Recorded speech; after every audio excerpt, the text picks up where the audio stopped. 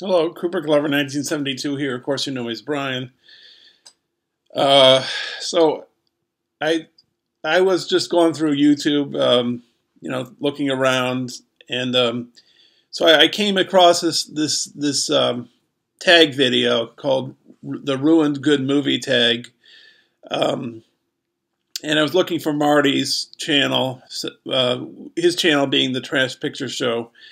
But anyway, so I came across this tag he had done, and it's called the Ruined Good Movie Tag, and he did it back in 2020. I can't remember exactly when in 2020, but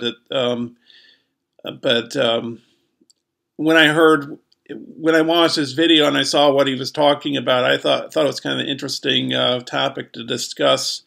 So I thought I would contribute a video to this topic.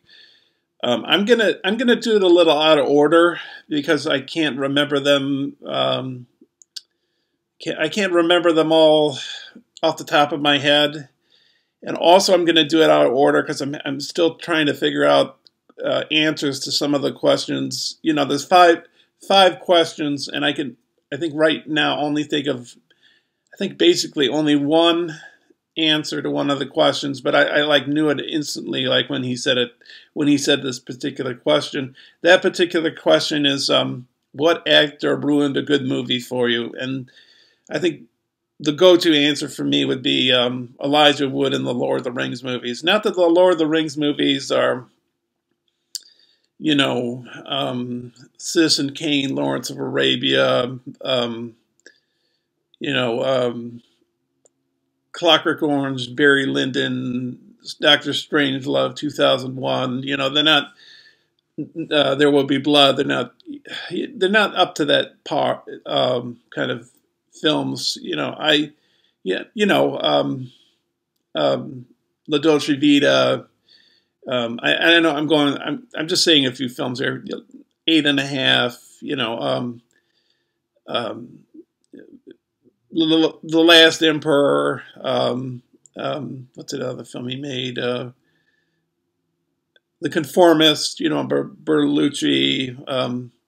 So it's Ikiru or Tokyo Story or Seven Samurai. It's not in that. It's not. So what I'm trying to say is it's not in that realm of. It's not on that tier, that level of films. The Lord of the Rings, but they're entertaining. They're a lot of fun.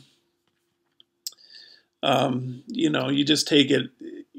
I mean, they're just entertaining. But I think Elijah Wood sort of makes the films kind of bad because, the guy that comes along with him, Samwise Gamgee, played by Sean Astin.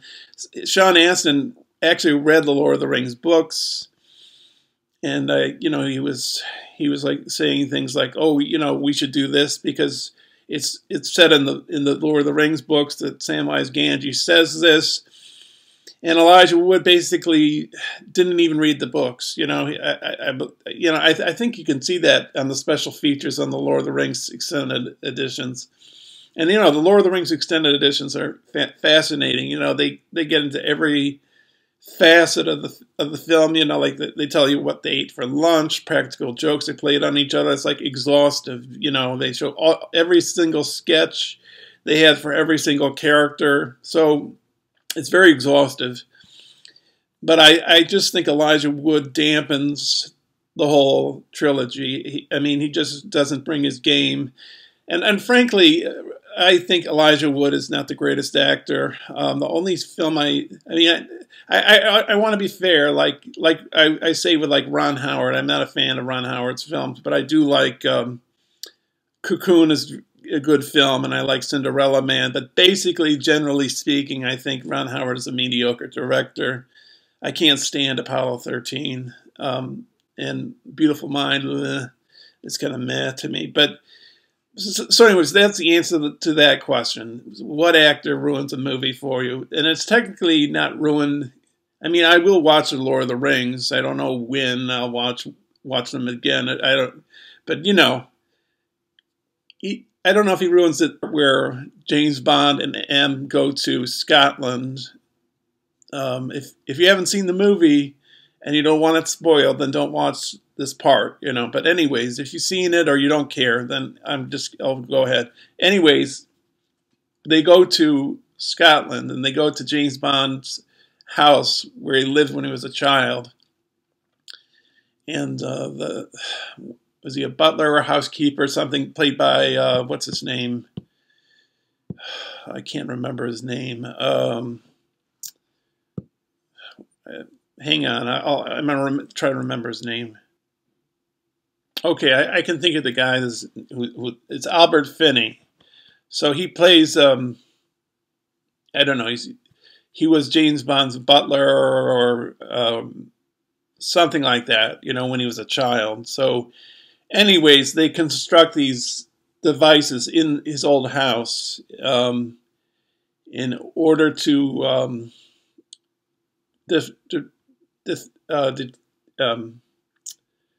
defend themselves from Javier Bardem's character and his group of bad guys. And you know, watching all the James Bond movies, you know, you generally speaking, in most of them, you have Q, who gives James Bond these sophisticated devices. And in this particular film, you don't see that, or maybe you do. I don't know. Maybe because I think Q is in the movie. Not Desmond Llewellyn because he was dead at that point, but the new Q. I think he's in this film, or maybe he was at the end of the film. I can't remember. But I just didn't like the MacGyver type ending because it doesn't seem very James Bond, and that was kind of a letdown for me. But it's still entertaining. I still enjoy it, but that's a little bit of a damper. So that's my answer to that question. So I got 3 more to go. So I'm going to stop the video right here, and of course I'll come back right on so you won't notice that time has passed. But I'll be back in a sec. Some of these questions are a little hard for me to come up with answers to because I think generally speaking, if I'm going to remember a movie, it's probably going to be a good movie because the ones I don't like, sometimes I like to get a palate cleanser. Like if I watch a really bad movie, I have to wash myself with a good movie, you know, to get the stink of the bad movie off of me because I can't stand bad movies. I mean, well, let me put it to you this way. Basically any film I watch, even if I can't stand it, I'll watch it all the way through the end to give it, because sometimes the ending or the middle of the film will be better than the starting, or if it's bad throughout, at least at the ending, more so the ending than the middle, but the ending might explain what I was confused about at the start or the middle of the film. So, but anyways, so what was the answer to that? I mean, what was the question? Hang on, I can't remember. Hang on. Going back for a second, I did think of another one for what actor ruined a perfectly good movie, or however it's phrased. The go-to one, of course, is Elijah Wood for Lord of the Rings. But I also thought of this before I recorded this video, and that's probably two actors in the same movie. Keanu Reeves and Anthony Hopkins in Bram Stoker's Dracula.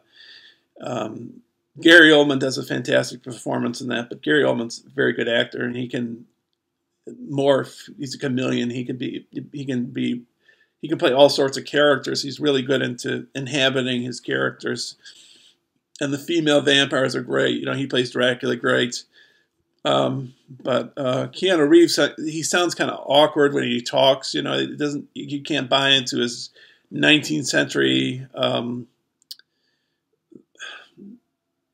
vernacular. 19th century.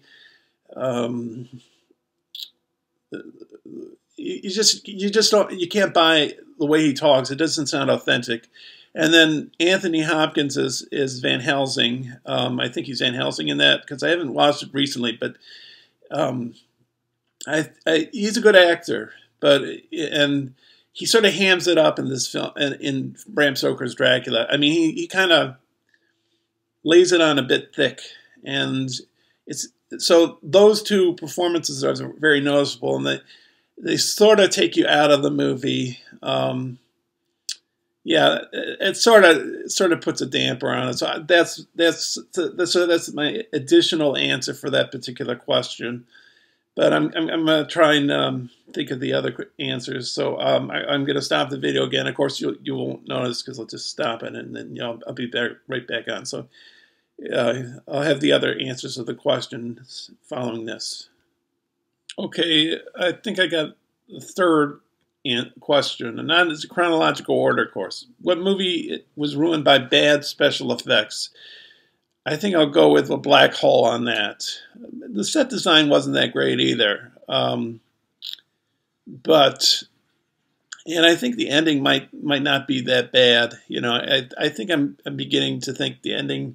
I might have warmed up to the ending of the film. I think it's kind of cool how it ends, but yeah, the special effects in The Black Hole are pretty awful in my opinion. And I know, it's campiness. Maybe people like that, or like you can see the wires pulling. I think it's Ernest Borgnine, and I can't remember the other actors, and the robots being pulled up, and it sort of takes you out of it. I know that some people don't let that bother them, but that sort of bothers me. I think I noticed I don't think George Pal directed it, but he did the special effects or War of the Worlds. I think the Criterion release, they don't have I bought the Criterion release, but the wires you don't see being holding the saucers up, but the older version you see the wires, and it's that it's an old movie and they didn't have the technology to, or well, they might have had the technology, but it would have been a pain, maybe, I don't know. But you see the wires holding up the saucers, and it sort of takes you out of the film. Yeah, so The Black Hole would be my answer to that question, and maybe in addition, War of the Worlds, the old War of the Worlds. So that's my answer to that question. So now I got two more left. So I'm just going to have to think about what they are. Okay, I now remember the film that was ruined for me when I found out something about it, and that is the Twilight Zone movie. I watched it on video, I think in the 80s when I was a young kid or a teenager. And in that particular movie, if you have there's a streaming website called Shudder. It's like Netflix, only it's horror movies, and they have series, shows. So they have a documentary series called Cursed Films, where they talk about The Exorcist and The Omen, and a few others. And one of the ones they cover is the Twilight Zone movie. And that was an anthology directed film, which meant there were 4 directors for each of the short films. So one of the films was directed by John Landis, and he had come off from making I think Animal House first, yes, and then he made, which is a film I'm not wild about. I guess it's just not my type of film. And then he made another film called An American Werewolf in London, which I think was a pretty good success. I saw that in the 80s. I bought a copy of it a while back, but I haven't watched it. But anyways, so I think he was riding on a wave of success. So he was making this. He was shooting his version, not his version, his portion of the Twilight Zone movie, and he had an actor named Vic Morrow, and he had 2 children, and the character that Vic Morrow plays he's a prejudiced guy, and he hates different groups of people and everything. But anyways, there was a scene that they shot. I think he's put in Vietnam, and he's with 2 children. Maybe they're Vietnamese children or something. I can't remember awfully well. But anyways, so they were shooting the scene, and they had a helicopter flying up above. And I think the safety people were the people that were, regarding the safety of the set. They were saying to him, "You shouldn't be doing this. You could get these people injured." And he was sort of like, well, in the documentary, they were saying that John Landis was kind of full of himself. Like he said, like, "Oh, nothing's going to happen. I got this covered," And what happened was the helicopter, I think, got too close to the kids and Vic Morrow, and it killed them. So it wasn't. I think when murder's done accidentally, it's not called first degree. Maybe it's third degree, second degree. So it wasn't done intentionally. It was manslaughter. And I don't think he was directly responsible because he didn't go to jail or anything, but he attended the trials of, after they had passed away. So maybe it put a scarlet letter on him or stained his reputation a bit. Maybe Steven Spielberg, maybe he still does. I don't know. I think he doesn't want anything to do with him because Steven Spielberg directed a portion of the film as well. So, but anyways, so that's my answer to that question. And I think I have one more, so I'll get to that in just a second. Okay, this is the last question. What line ruined a perfectly good script? I still think it's a good film. I still love watching it, and it's my favorite Tarantino film, and that's Kill Bill Volume 1. But parts of the film, and I think it's more than one line, but parts of the film have kind of awkward sentencing. I find that with Tarantino's too talky to me. I do like a few of his films. I like Inglorious Basterds. I like the Kill Bill films. There's another one I like of his. I can't remember what it is. Inglorious Basterds, Kill Bill's Volume 1, 2. Oh, Django Unchained. Yes. Okay. Anyways, Kill Bill Volume 1. It's visually beautiful. I saw it twice in the theaters because I couldn't wait for it to come out on DVD. And I think Volume 1 is better than Volume 2, but Volume 2 is pretty good too. But anyways, maybe 2 is kind of talky. Yeah, 2 is kind of pretty, well, obviously it's Tarantino, he's talky. But yeah, parts of it are, where can I point out? Hang on, let me just think this through. Hang on, I'll be right back. Okay, so Kill Bill Volume 1. When Daryl Hannah goes into the hospital room where the bride is Beatrice Kiddo. So she's about to kill her. She's going to like take out her IV or something. And you don't see Bill's face, but you see him pulling in and out of sort of a sheath. And he's saying something like, we're going to abort this. And she's saying like, well, I don't know. It seems kind of awkward sounding. And I guess it's Tarantino's vernacular, his way of shooting things or making his rhythm. And that's kind of disconcerting sometimes. So, I can also see it in Inglorious Basterds. Like at the start, um, there and with this whole video, if you haven't seen these films and you want to see them. Stop it if you don't like. If Inglorious Basterds, for example, if you really want to see that film, you don't want to hear anything about it, then don't watch the rest of this. If you don't care or you've seen it, then keep watching or whatever. Anyways, the Nazi at the start of the film, played by Christoph Waltz. I do enjoy the movie, but he's saying, like, what language does he speak first? French, I think. And then he says, how about we start talking in English for the rest of the scene?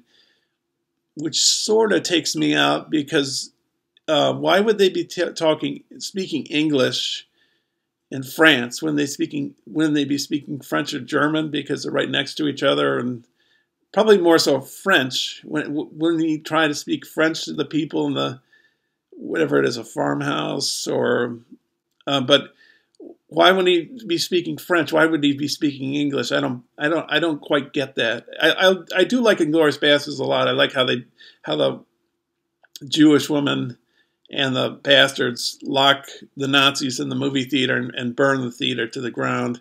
That's fantastic, But so just little qualms like that, So I guess it finishes the video up. I also want to address a friend of mine, Sasha, whose channel is Sexy Monkey on YouTube.